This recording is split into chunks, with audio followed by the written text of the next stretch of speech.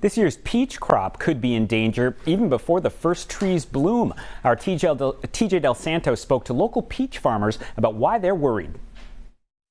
Peach trees are beautiful when they're in bloom, and their fruit, it's even better. But peach trees typically don't like the kind of cold we had last weekend.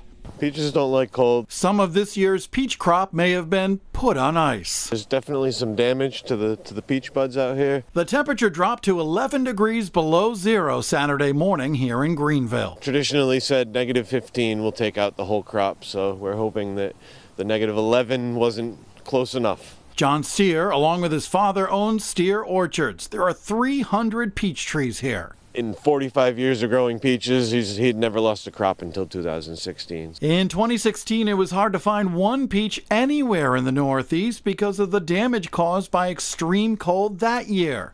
Unseasonably warm temperatures brought many trees to near bloom in the days leading up to the 10 to 20 below zero weather. Will it take out the whole crop? I don't know. Hopefully not. The loss of the whole crop hurt this family farm in 2016. They're keeping their fingers crossed for this year. I think there's still some live ones out here and we'll be okay.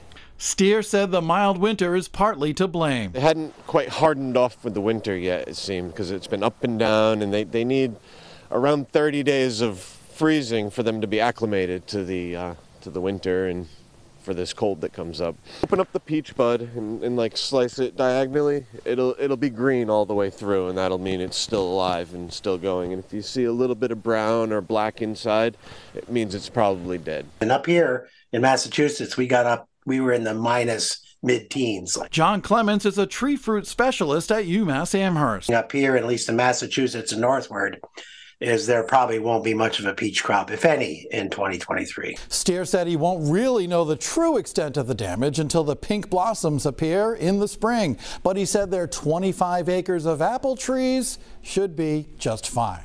I'm TJ Del Santo, 12 News.